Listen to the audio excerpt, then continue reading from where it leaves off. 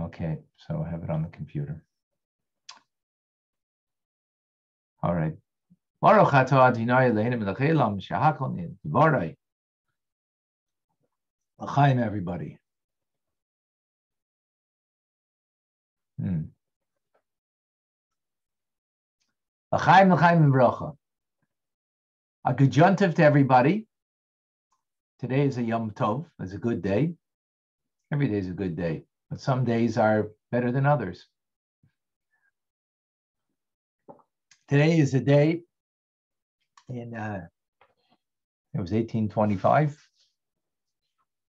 Anybody remember a few years ago? Rabbi was released, wasn't it? The first Lubavitcher? The second Rabbi, the middle Rabbi, right? Dov Ber was released from prison. And on that day, 34 years ago, my son was also released from the womb of his mother. 34 years ago today. And guess what we called him? Dov Ber, after the Middler Rebbe.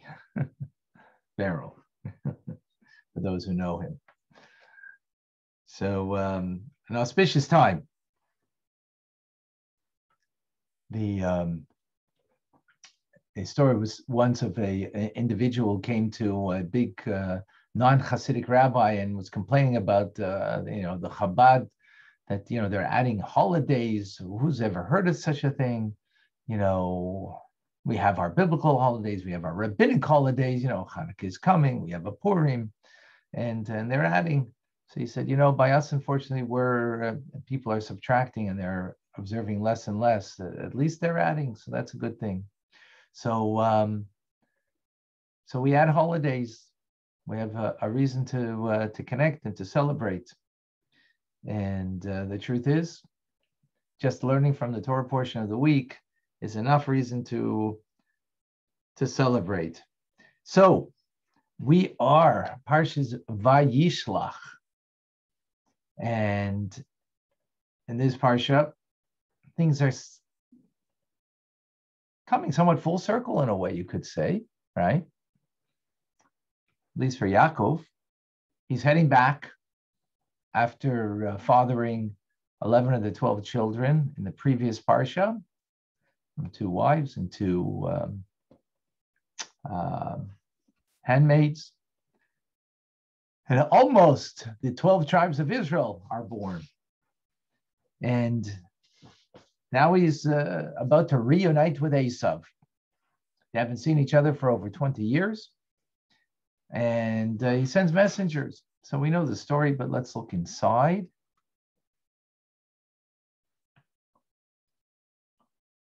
Let's share the screen here.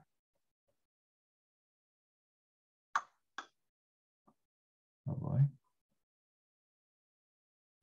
Ah, there we go.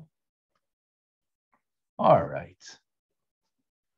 VaYishlach Yaakov malachim lafanav, and Yaakov sent angels ahead of him to his brother Esav, to the land of Seir, the field of Edom. And he commanded them, saying, so shall you say to my master, to Esav, thus said your servant Yaakov, I have sojourned with Lavan, his father-in-law, and I have tarried until now. And I have acquired, just realized, 1 second, I've acquired oxen, donkeys, flocks, manservants, and I've sent them to my master in his favor, to find favor in his eyes, rather. Sorry. Okay. So Rashi tells us that what he actually did was, give me a moment here.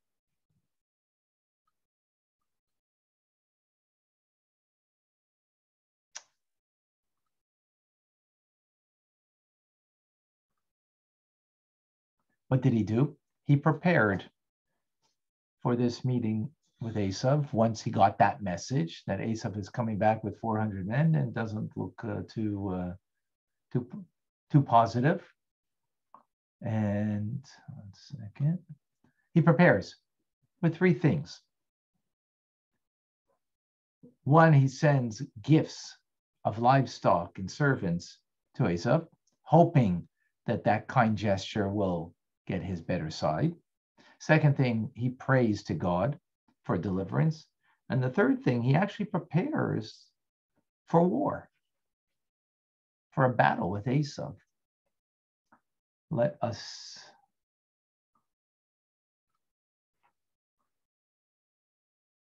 hold on. Oh.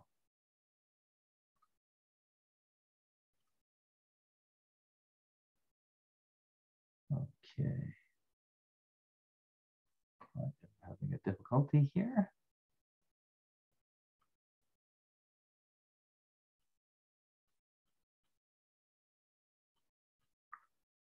Sorry, 1 sec.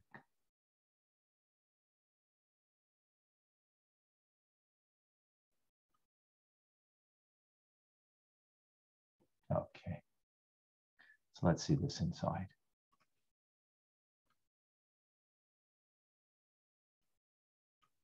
Oh.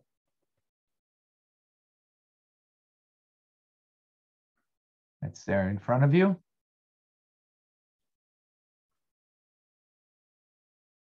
So Yaakov prepared himself with three things: for a gift, for war, and for prayer. For a gift, as the verse states, so that the gift passed on before him. For prayer, as the verse states, God and my father Abraham. And for war, as the verse states, and the remaining camp will escape. Will escape. So, this is the famous classical statement: hope for the best and prepare for the worst, right?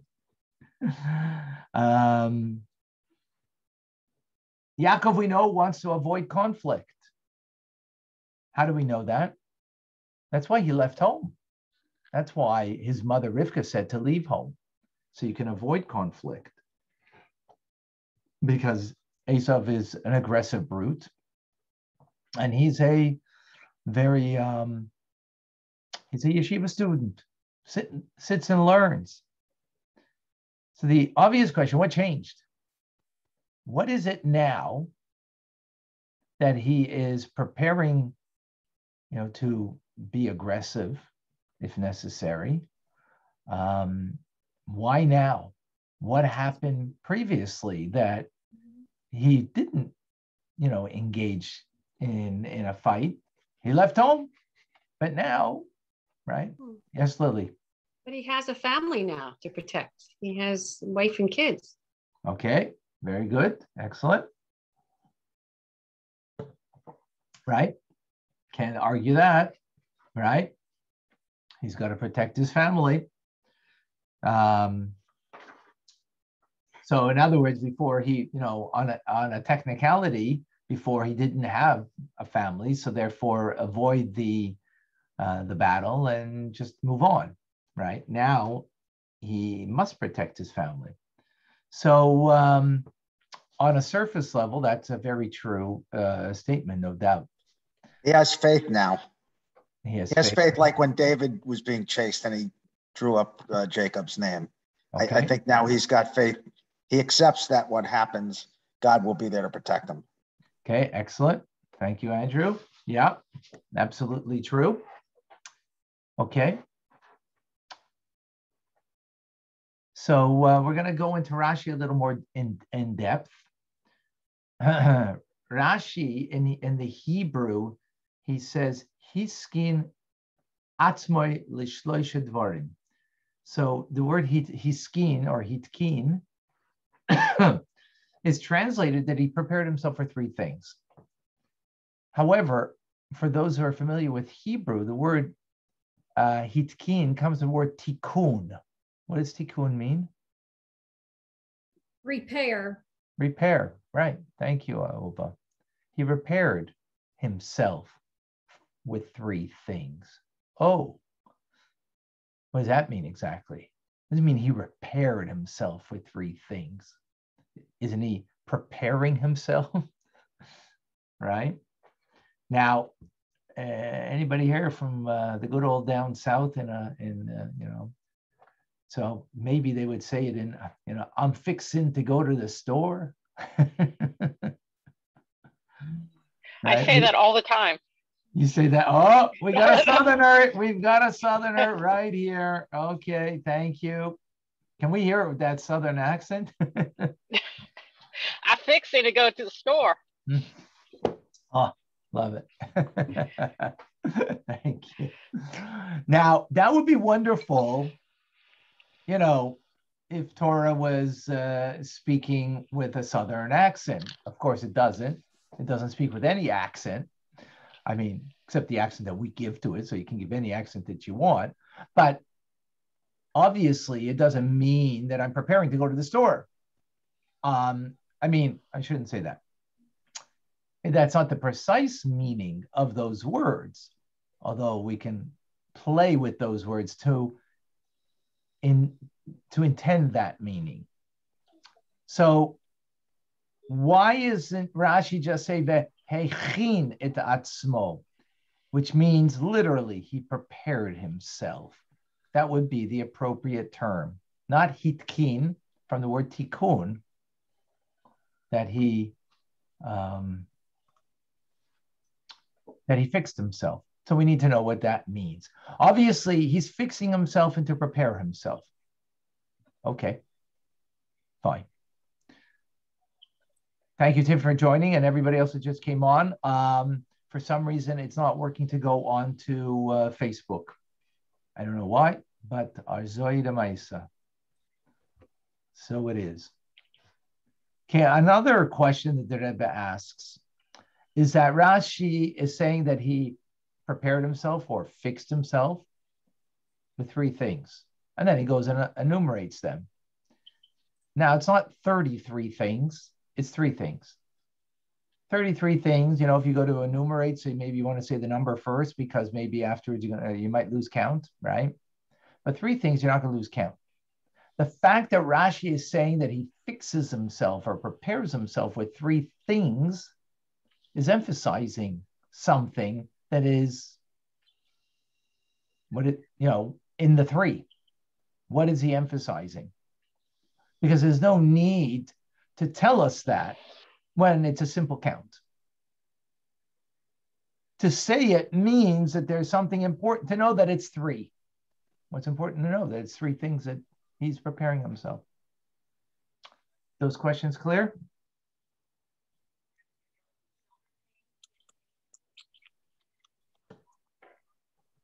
So, there's a teachings from the previous Rebbe that says that just as we need to know our faults and our challenges, we also need to know what our good qualities are. And we need to be aware. We need to be aware. Sometimes Jewish people in particular, they get down on themselves and, I'm not so good in this and I'm not, I need to improve here. But, we need to be equally aware of our positive qualities. We need to know them.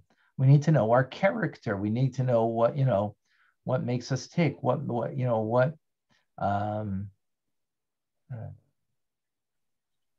inspires us, what do we have a gishmak and an enjoyment in, and so on. We need to understand our spiritual composition. And as we will understand today, understanding that spiritual composition will help us to be all that we can, right? So in the spiritual composition of the individual, so we've learned this idea before. We're familiar with it. And by the way, I speak about spiritual composition. Of course, there's a negative side of us, but that's not what defines us. We need to know the positive things in us that define us. So we know that in the world there's a duality, right? So when it comes to character, you can have an introvert and extrovert. You can have a person who is a creature of habits and another person who was adventurous. You have a quiet person, a loud person. You have a person who sees the greater picture and the person who sees the details. You have the person who is strength of character, another person who's all embracing, and so on. And where do we see this idea in Torah really expressed? Is with Hillel and Shammai. And this is a concept that we've learned many times, and I'm sure many of you are very familiar with. And so our sages tell us that Hillel was much more of a lenient in his halachic rulings, and Shammai was much more stringent in his halachic rulings. And the reason is, as the Zohar explains, is because the root of their soul.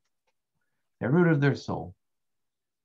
Hillel comes from rooted in chesed, in divine kindness, and therefore kindness is about embracing. It's about embracing people, embracing life, right? And therefore the outlook is to embrace naturally by that character demeanor, and therefore you be lenient, because lenient means in halachic ruling that this is kosher, this is valid, this is pure, right? Because of the natural inclination of the soul, will perceive and see everything differently. I don't remember, there was a scientist, and I can't remember which scientist it was, who, it was about 150 years ago, that was considering to go into history. He wanted to start the study of history. Maybe he had enough of science, or maybe he just wanted to do both, I don't know. And one evening he was living on top of an inn, and there was a brawl that ensued in the inn. He went down and he spoke to 8 different people to find out what happened, what went on over here. And he got 8 different perspectives, different answers. And, they didn't match one with the other. So he said, I'm giving up history. If current events, there can't be a one opinion, then on history, for sure, there will not be an objective one opinion, right? The truth is, it's not meant to be that way. Why is it not meant to be that way? It's because we all have a soul that comes from a different place in the divine order of things, and therefore I wouldn't say taints our perspective, but that in a negative way, but that gives us perspective. And today with what's it called? That test. If light is a particle or light is a line, what's it called? That. Anyway, I forgot it. Come back to me at some point. In any case, depending on our perspective, that's how we're going to view things. And that's the way it's meant to be. And that's why we have difference of opinions. And that's okay. Now, unfortunately, we live in a world today that's, can't accept the other opinion. We'll get into that maybe later, right? But that's made up because of the soul of the individual, right? Where do we see this originate from? Avraham. He's the embodiment of Chesed. We've been learning the last few weeks when we're speaking about Avraham. Then we spoke about Yitzchak. He's the embodiment of Gvura. That's why Avraham was out there, bringing the word of God to the masses and embracing everyone. Yitzchak was much more Gvura. He was much more focused. He dug wells. He dug deeper. Avram didn't dig as deep into people. That's why his wells got covered over. Yitzchak, on the other hand, dug much deeper. So when he dug, he was able to get the depth of the reservoir of water from below. And therefore, those wells were not covered over, because that's the nature of Gvura, of a power to look deep down from within, and so on. Right? And Yaakov is a combination of the two. And that's what we've learned previously. He's a combination of the two. And therefore, he is unique of the other two, right? he's unique in that Avram had a son, Ishmael, that went off the path. Yitzhak had a son, Esav, that went off the path. But Yaakov has a complete home, all of the children following the path, right? And we're going to explain more ultimately why that is so. So, but let's get back to Hillel and Shammai for a moment. Interesting thing is that we said that, you know, if your soul is of a certain makeup, and we're talking about holy people over here, so they're attuned to their soul. And when we say soul here, we're not talking about your animal soul, right? To be attuned to your animal soul's needs, right? That, you know, I lust this and I'm very, you know, willful in wanting that. Is not what we're talking about, right? That's not a healthy thing. That's a corruption. But we're talking about attuned to your higher self, to your godly soul. That's what we're talking about, right? So if you're focused, if your soul is of this nature, right, then it would seem that if you are chesed, then you're going to see everything in that kind of lens, right? Which makes sense. So everything that Hillel will be about being embracing, because that's chesed, and therefore we'll see a leniency because of that in law. In other words, it will focus in on the, I don't know how to explain this. It will see the element in the discussion on that where it's to embrace rather than not embrace, right? Because that's what chesed is. But we find an unusual thing. The Mishnah itself tells us that there are cases that Beit Shammai was lenient and Hillel was stringent. An example of that is that if an egg is laid on Yom Tov, so Beit Shammai says that it can be eaten. It's not called noilad. Noilad means something new. You can only have on Yom Tov something that was prepared before Yom Tov to have it for Yom Tov. But an egg that was laid before Yom Tov, right? So Beis Hillel says it can't be eaten because it's something new that it's a new creation. So it wasn't there prepared for the holiday, so therefore you can't use it for the holiday. That's what Hillel says, which, right? Beis Shammai says, oh, you could. He's more lenient. His reasoning is because, well, the egg wasn't prepared, but the chicken was. Right? The chicken was. In other words, it was prepared. It was there, ready, that it could be used for the holiday, right? So therefore, you could use the egg. Anyway, and in several instances, we see that Hillel is stringent and Shammai is lenient. So why would that be? You know, it's a funny thing. When it comes to politics, it doesn't seem like anybody can cross the aisle, right? Now, some of it might be just because of politics, but I suggest that there are some people, maybe it's not just because of politics, because this is really the way they see things. This is how they perceive things. Some it's just political, fine. But some, it might be that this is the way they see things. So how is it possible over here that they cross the aisle? Anybody? They cross the aisle. Mm-hmm. You know what I'm saying? Others are seeing things the opposite way that the nature of their soul is. Yes. Sorry? Anybody? Not all at once.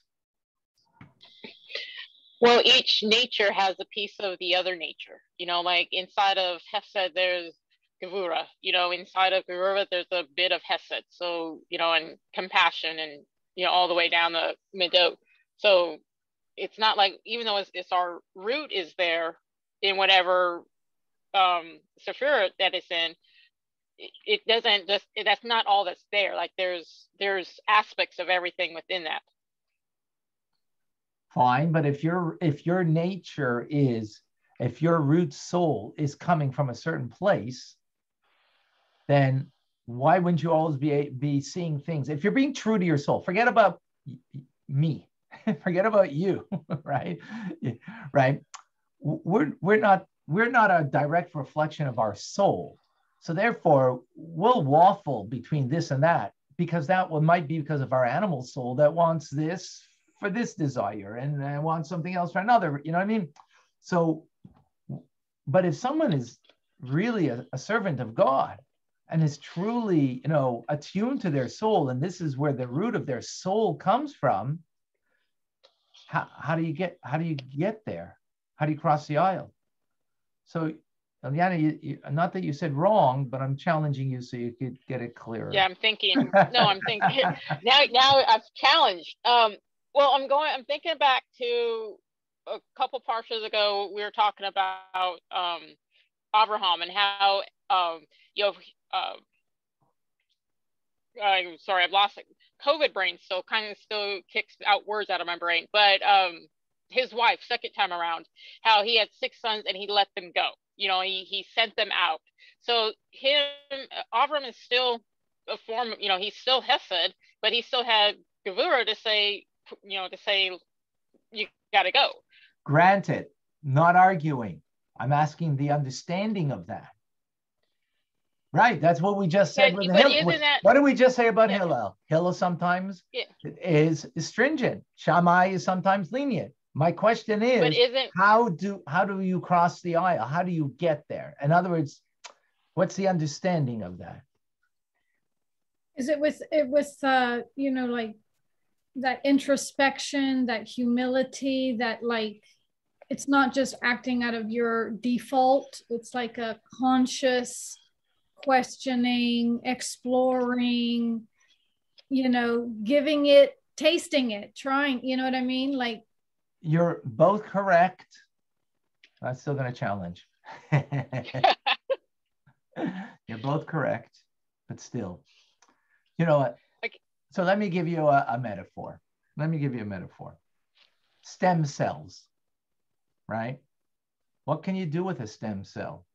You can take it from one part of the body, and for some reason, that stem cell can now be used as a muscle cell or a brain cell. How come? Because incorporated in it is everything else.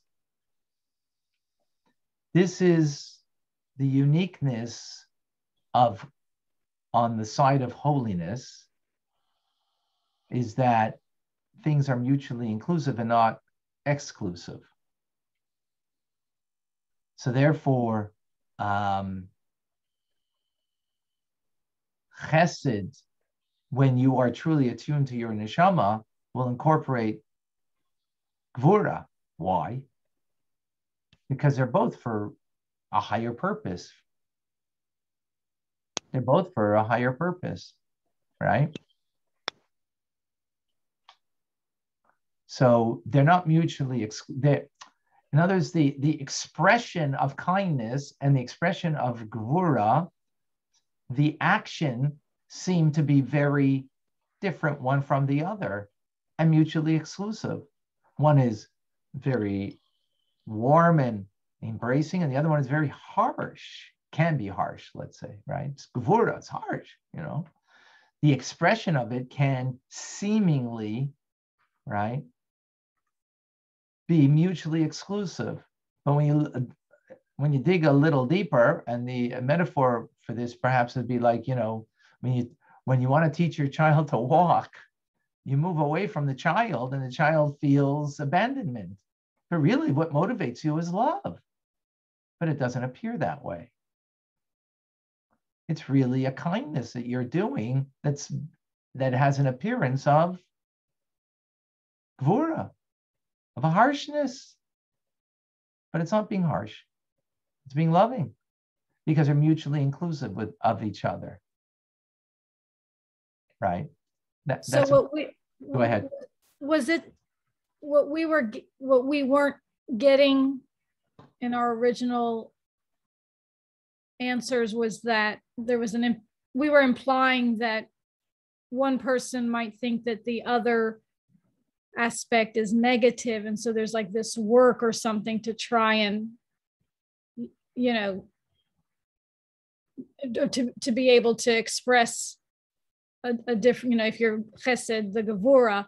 But what you're saying is that it's not that difficult. They see it, it's all holy. So even if they happen to default to one, there's absolutely no reason why they can't use the other one and express the other one, because they never considered the other side unholy or. Exactly. Very well said. Very well said. As a matter of fact, so you can put it like there's a front burner and a back burner, right? So your nature is going to be the front burner, but when you are attuned to your neshama, right, and know it, then you know that that's the front burner, but you know at the same time you have in the back burner this capacity to engage with that other quality that is not your naturally God-given trait, but it's got to be there. As VaYeslach says in the Medrash, anyone who acts mercifully without when they ought to act cruelly will eventually act cruelly when they ought to act mercifully. In other words,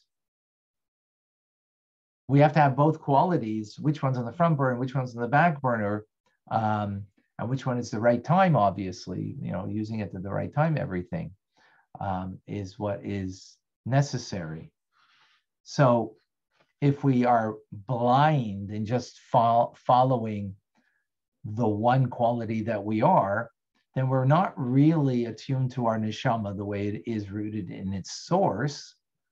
We're just following a nature that is not from our higher element, but it's from a lower place, because just following what's instinctual for you, what's natural for you, and therefore that when you do that, that's when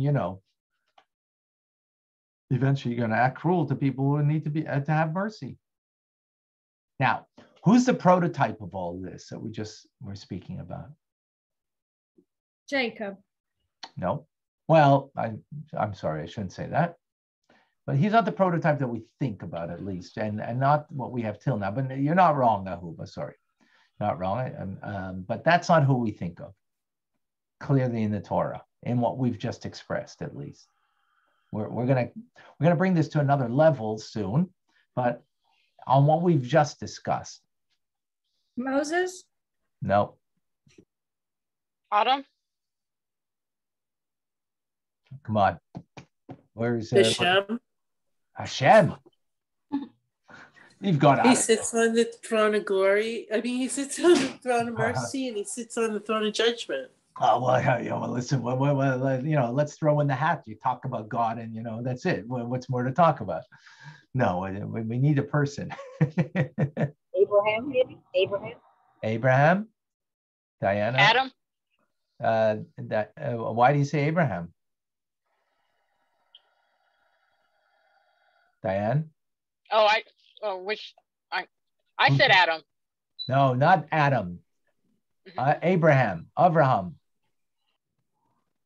Asaph. Sorry? Asaph. Jacob. Yes, Jacob stole his blessing and ran away. Okay.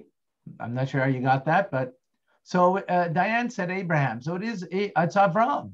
He is the embodiment of Chesed. And what did he do? He took his son, his only son that he loves, and he brought him as an offering. He did the exact opposite of what his nature was, and to bring his son as an offering. That was completely out of the box, out of his nature. This is more than just,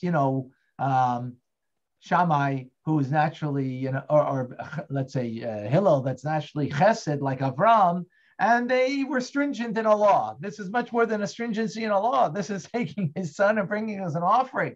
And he does it with complete willfully, right? So he's the embodiment of this. That make sense? We're all on the same page? We agree? Who's disagreeing with me? Please speak up, and please do. No, we should have remembered, because we studied this just a couple of weeks ago or something. Exactly. About how amazing we could. Okay, no guilt here. No guilt. but correct. We studied this.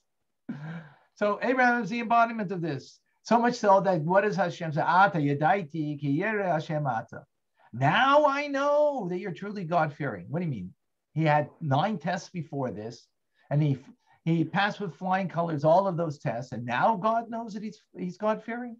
Yes, because all the other tests were within his nature, within his box, within his natural way to serve. Maybe he was just doing it because, it fits in with his look on life. It fits in exactly with his ideals and his personal goals.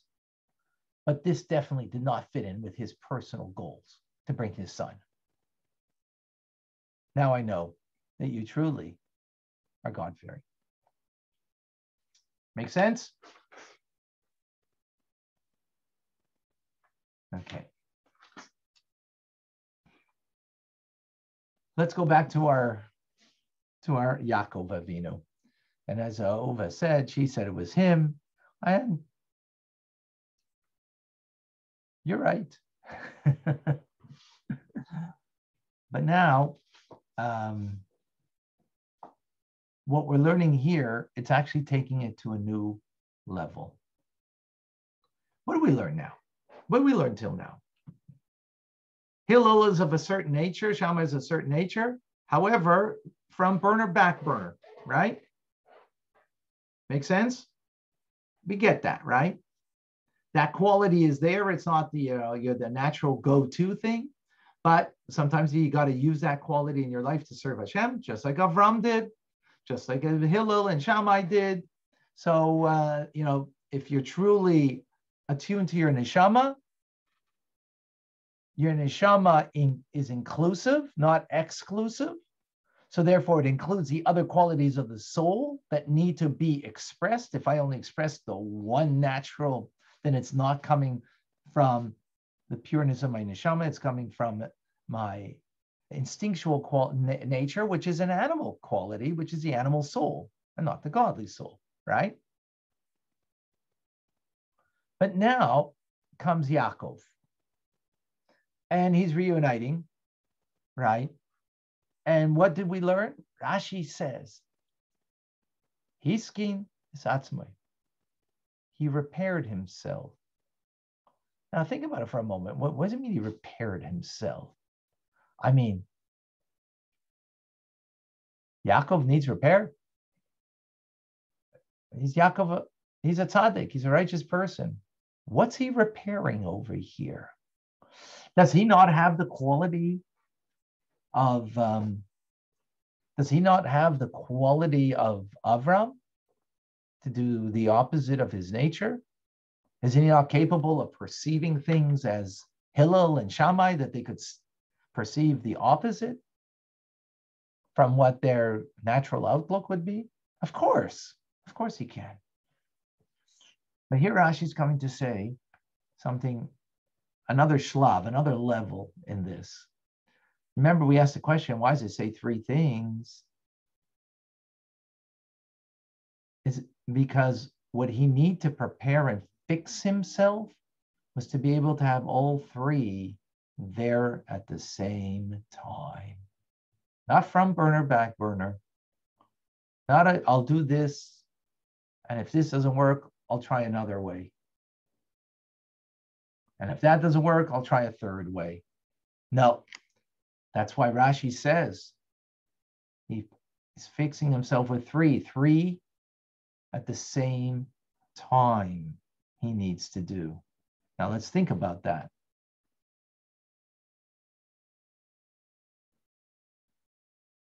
So first of all, an important point is, of course, dealing with any challenge in life, the first thing is not to see what's out there and what the problem is out there.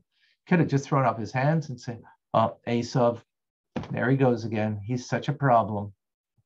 Like, oh, there goes my kid again. Such a problem. That's what we naturally would do. And of course, that's not what it's saying here. No, the first thing he does, he's skin his hatzmoy. He's repairing himself. He's fixing himself. He's looking inward. What do I need to do in this situation? Now, in in most situations, so you prepare in one manner to deal with the situation. And if that doesn't work, then you maybe try a different manner, right? No, he's preparing with all three approaches, which is, in a sense, not really reasonable, because these are very different one from the other, right? How so? Well, giving lavish gifts, you got to give it with a real, lovingly, right? Got to give it lovingly. Well, think about it. Esav is coming after, and you're going to give gifts. Esav, who is, is full of seemingly hatred, and you're going to display love. Well, but that wouldn't be hard for him because he was a giving person. Chesed. No, we got to work on that. I mean, that's something to be worked on, right?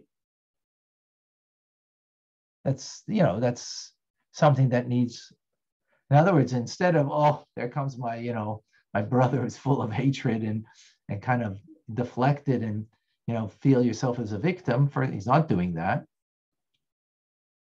He's looking inside how he can truly be kind and giving.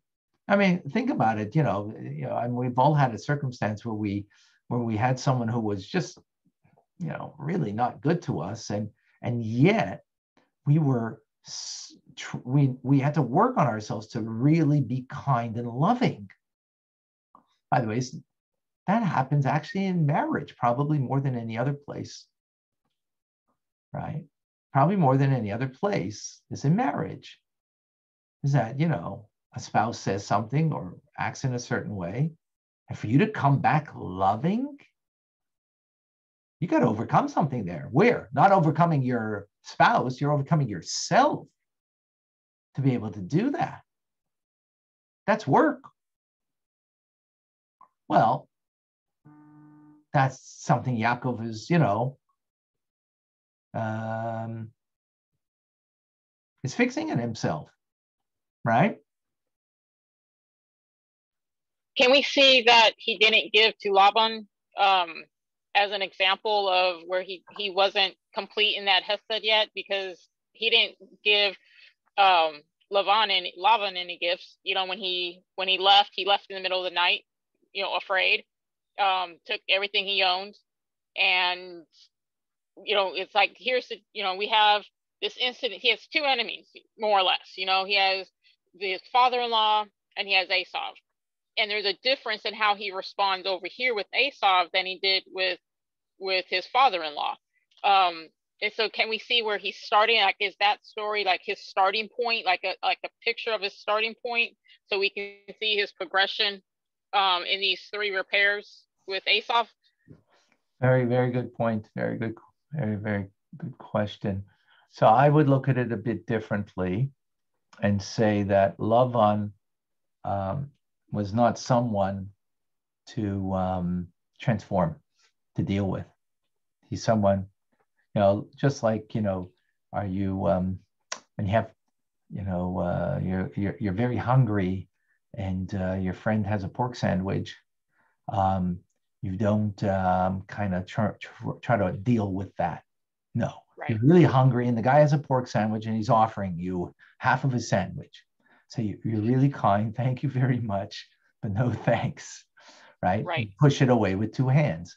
So Lavan was of that, the dealings with him, at least at the end, right, was he did everything he needed to accomplish. He transformed everything he needed to transform. One person he couldn't transform is Lavan.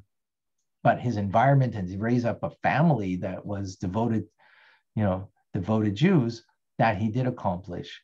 So he did everything he had accomplished. There was no sparks left for him there, right? Right. But now Esav is a different story. That's a different story, right? Mm-hmm.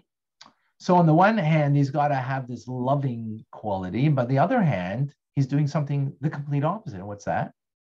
Might, courage, resilience, getting ready for war.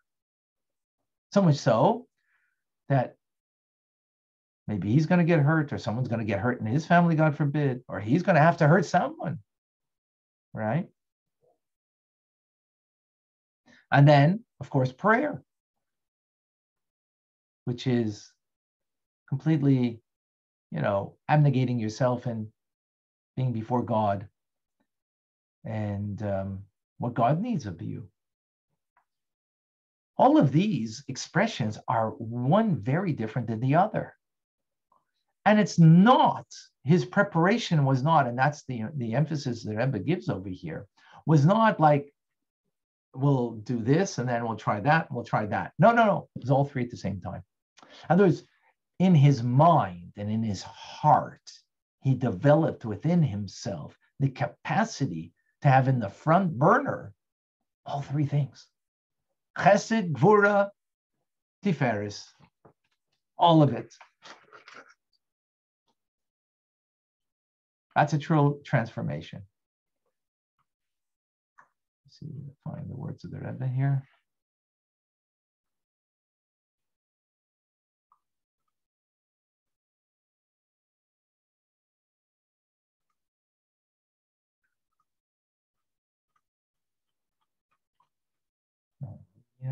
Did he die?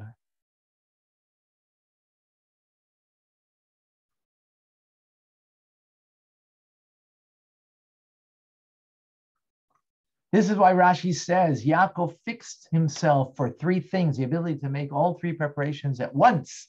Doesn't come naturally. There must be a fixing of oneself first, an internal transformation. This is because each of the three preparations is so different and they are opposite one another. A gift is about a feeling closeness and being kind. Battle is about distance and strength. And both of these are human interactions. Prayer, however, is about begging for mercy from above. Therefore, to be able to engage in all three different conflicting approaches at the same time is not a natural ability, not even a natural ability of the divine soul. Not even the natural ability of the divine soul's attribute has its own properties. Rather, there must be a fixing of oneself and an internal transformation. Wow, that's amazing. That's not Beis Shammai, Beis Hillel. That's not Avram Avinu. This is Yaakov. This is way above and beyond. So the question is why? Why was this necessary? Like wasn't the regular way, So the first thing is that, if we have the capacity in us to be all, then we got to be all what we can be. Yaakov is taking things to the next level. He has that capacity. So God is giving him the opportunity, he's giving him the challenge, or better yet, the opportunity to become all that he can become, right? But, and of course, that's on one level of things, is that, of course, he rising up to defy, again, as the Rebbe says, it's even defying the nature of the godly soul, because godly soul by nature is front burner, back burner, right? Hillel is chesed and sees most things in the view of chesed, but there's the back burner gvura that's a part of it because he's mutually inclusive, because he's a reflection of his divine soul. So there'll be that aspect. But here, they're all the front burner. They're all being occupied in his mind and his heart at the same time. Now, he'll actually, you can only do one thing at a time, right? Either you're praying or you're giving a gift or you're whatever.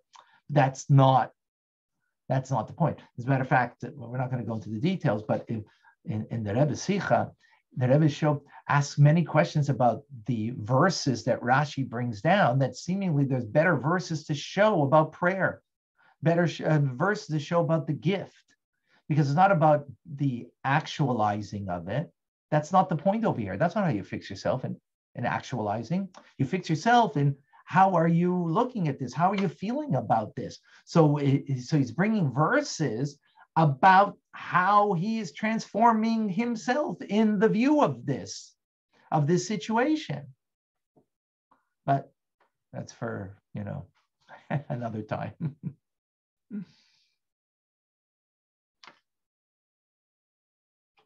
So since Esav is such a big klipa, it needs such a powerhouse that comes out of Yaakov to transform whatever he can in the moment of him.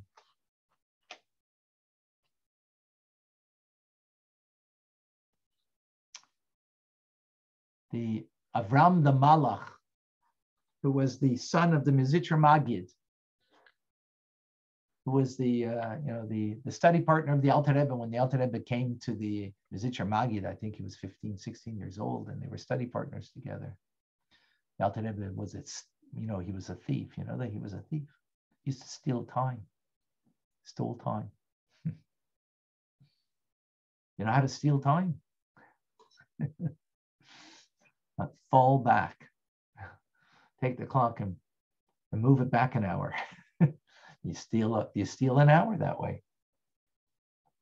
Alter Rebbe used to do that with him, and when they used to study, because it was new to him, the study of Hasidus, because he just came to the Mizitcher Magid, a 15, 16-year-old young man.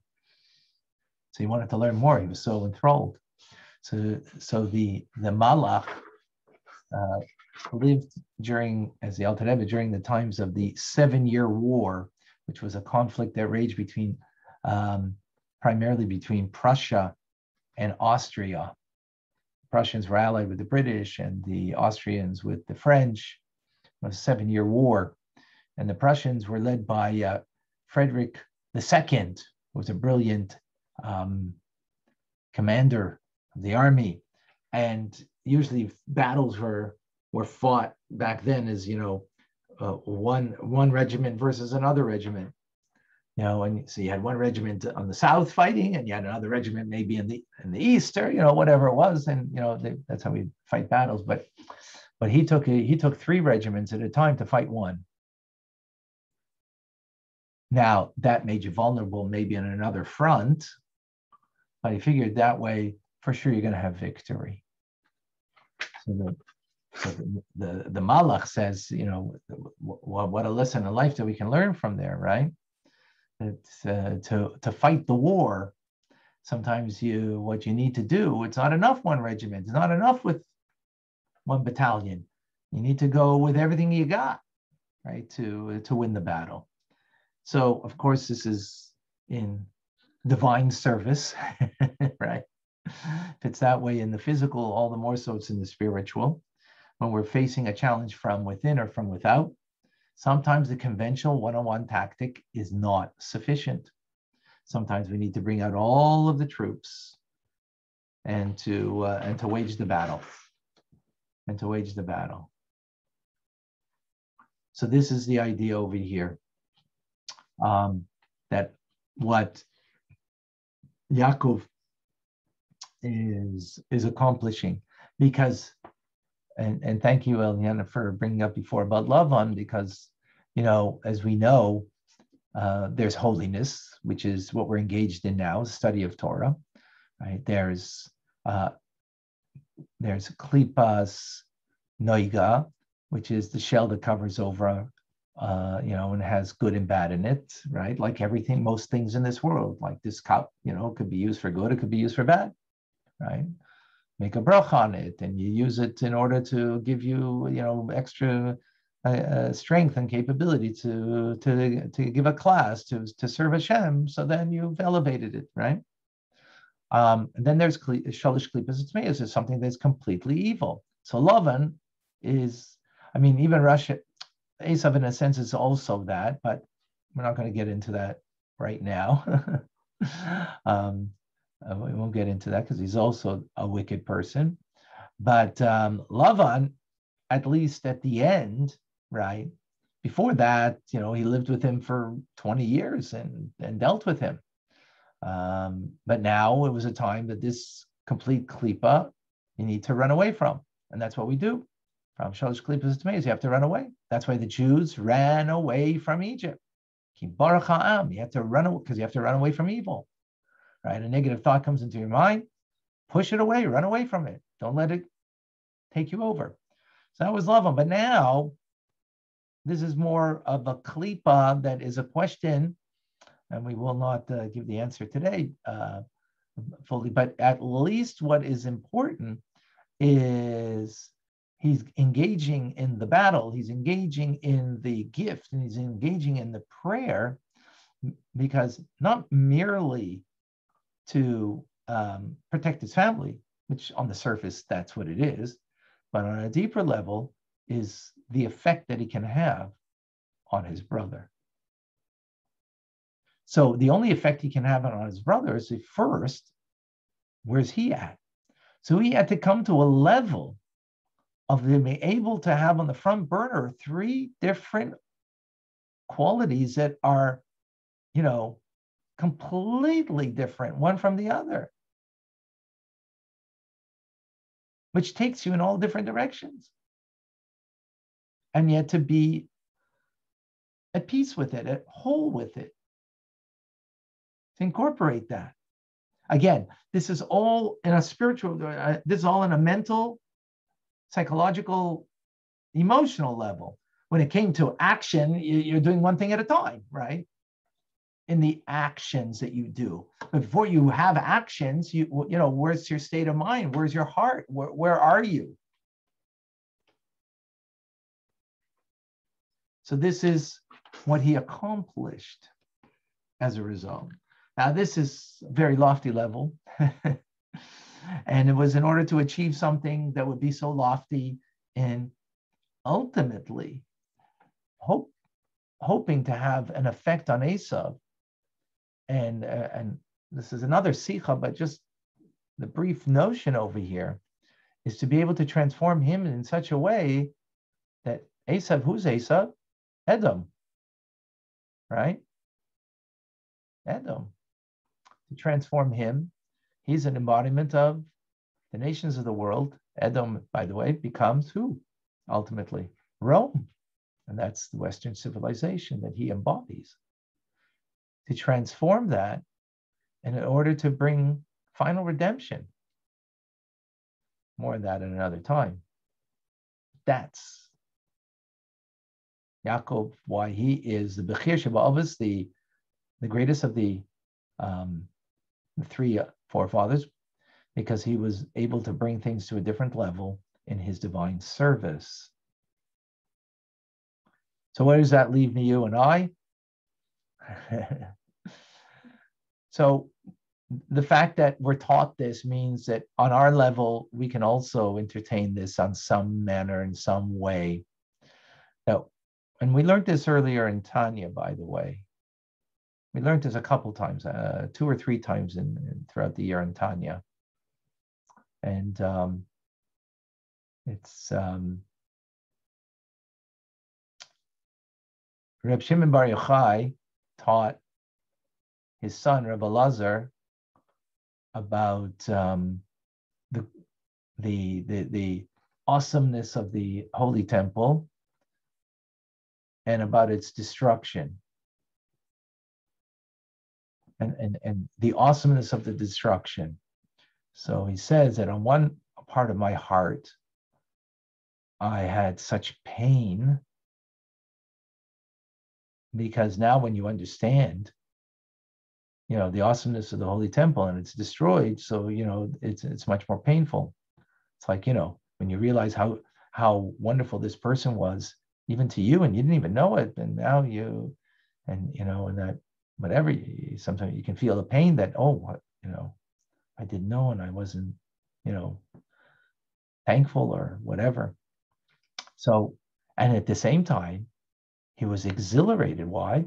Because how did he come to the pain? Because he understood how great, what the beauty of the Beis Hamikdash and the holiness and the richness of it, and because of the deep understanding, that's exhilarating. Anytime you have a deep understanding of something, it's exhilarating, right?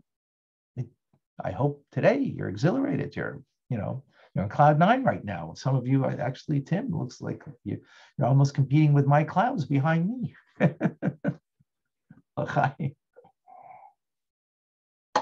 So on the one hand, on one side of the heart, he's exhilarated because of the teachings are like, wow, awesome. And the other side of the heart, because of those teachings, he's broken. Because now he understands, he lived right after the destruction, he lived, 50 odd years after the destruction of the Holy Temple, where he could still be on the site, the Holy Temple, and see the destruction.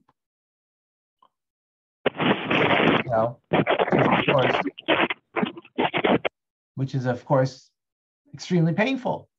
Now, if you're ignorant and not aware, so then not exhilarated by the teachings and not pained by the by the loss, so you have no feelings.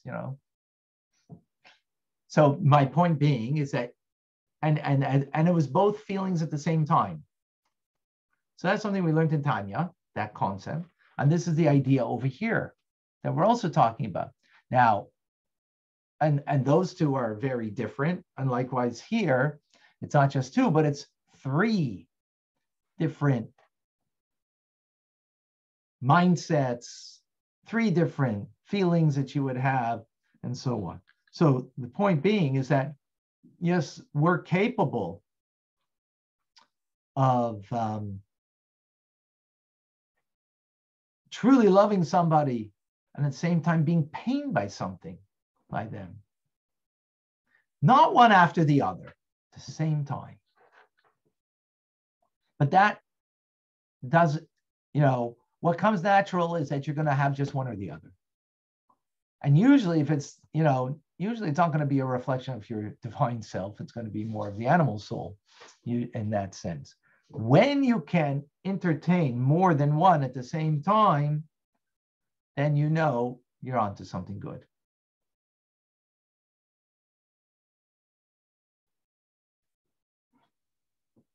So I made a statement at the beginning that from the previous Rebbe, that just as you need to know your faults, you also need to know your good qualities, right?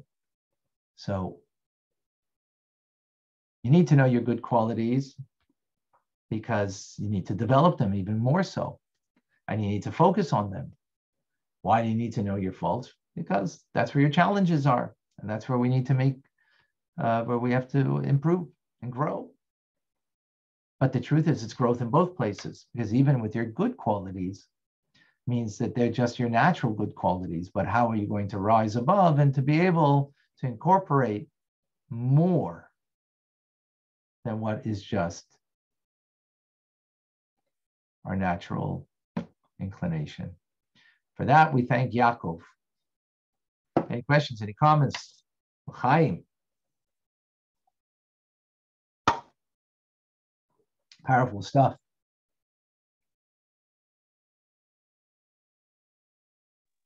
How do we know what our soul root is?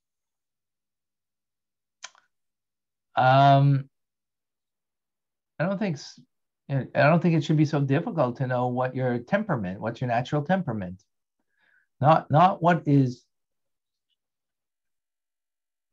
There's two things, remember. There's what my struggle is. So that's where, let's say, I'm impatient, or I get angry, or I'm lazy, I'm lustful, so those are the negative parts, right? So those things we need to know, absolutely, right? So we need to know why, because those are challenges that I have to work with, right? But the soul root is on the positive things that we have. So we need to be aware of, how do I, in a positive way, see things? Am I seeing it more of a chesed quality, of a gvura quality? Both are right? We had Avram, chesed, we had Yitzchak, gvura. One, they were both correct. They weren't, you should be this, no, we should.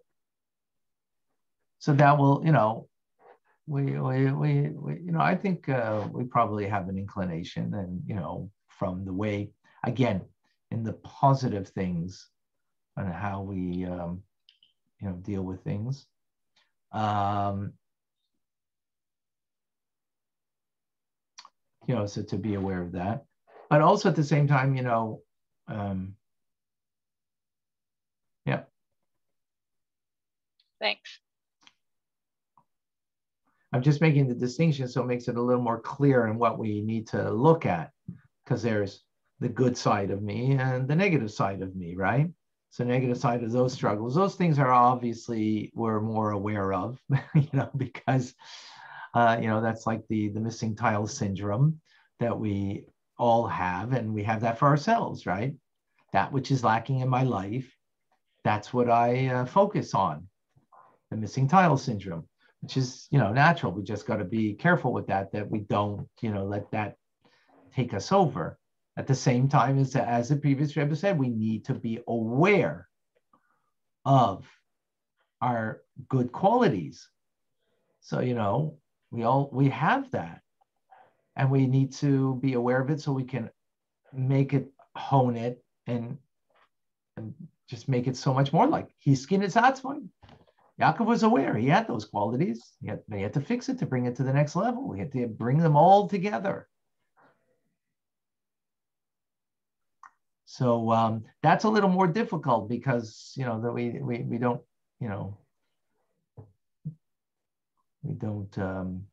but I don't think it should be that difficult of a job. And that's in Tanya therapy we can deal with that. That's a Tanya therapy thing. Thank you. All right. Any other questions, comments, thoughts? I was just going to say, and I don't take this.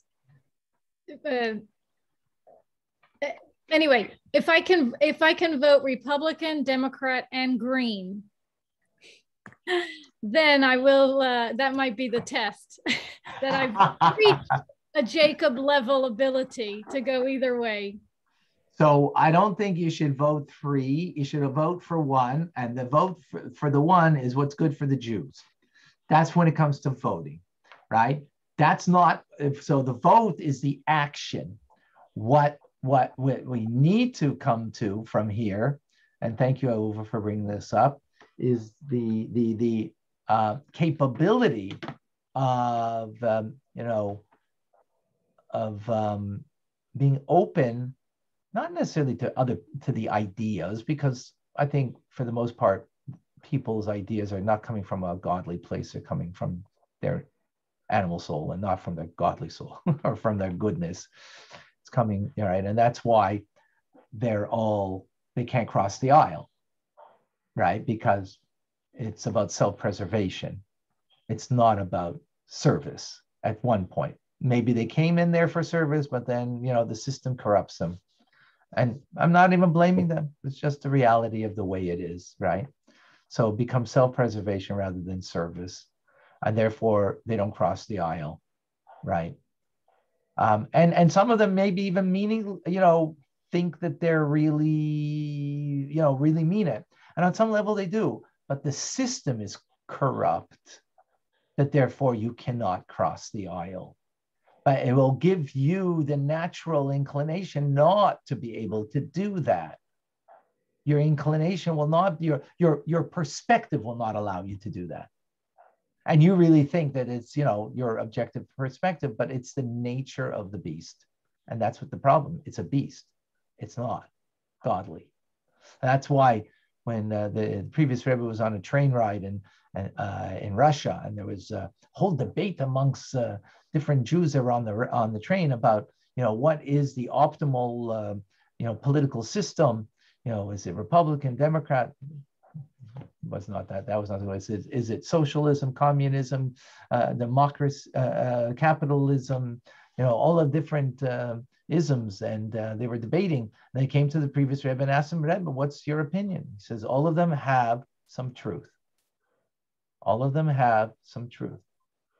The only true, real truth is Torah, right? And that truth that they have, where does it come from? It comes from Torah. So, when it comes to politics, So the actual vote needs to be what's good for the Jews, right? Because if it's good for the Jews, that means it's going to be good for the rest of humanity, by the way, just ipso facto. But what's important, and the point that you really, I think you mean, Ahuva, is that how can you make space for someone whose ideology is so contrary to maybe what your ideology or the other person's ideology, and that you can be able to sit at the same table and maybe not even discuss ideology, but to be friends. That's an accomplishment that's not happening today too much. I wanted to ask you about the first line you said that Yaakov sent malachim, angels. Where the heck did he get angels from? Where are the angels from? And he sent angels. Lily, after everything we just said about Yaakov, you have a question about him having angels? Come on. No, I'm just. He could do what he could do with himself. Can you imagine what he could do outside of himself? So Rashi says, Malachim Mamish, literally angels. So how does he get angels? How come Abraham had angels come to him? We're talking about people that are not like me, not like you. We're talking about tzaddikim. And, how can they do that? By the way, there's a debate on what that means, the word malachim, because the word malachim right. It says messengers. It can be messenger. It can be messenger. But Rashi says malachim mamish, literally. That's what Rashi says. So on the simple level of the text, Rashi's saying that it means literal. That's pretty powerful. Very powerful. All right, those who don't have their camera on, please put on your camera so we could at least say goodbye to each other. We didn't say hello to each other maybe, but at least we could say goodbye. Celia, put on your camera. Carolina, maybe we could see your baby. Oh, baby's asleep probably. Michael, what's going on, Michael? Oh, there's Esther. She's in the mountains. Look at those mountains over there. Beautiful. All right. So we're, hello, Susanna. Welcome, welcome. You're also in the clouds. Look at that. Everybody's like everybody likes my background, so you're beautiful. All right, everybody. We're all trying to get there, Rabbi. All right. Thank you. Stay grounded, everybody. Stay grounded. Be in the clouds, but stay grounded. Thank you. All right, tomorrow morning we continue with some Tanya, and we got Rambam in the afternoon for those who can't make it. Well, at least it's great to have you here tonight. All the best. Thank you. Thank you, Rabbi. Well, bye-bye. Thank you. Bye, Lato. Bye, Lato. Bye. Bye.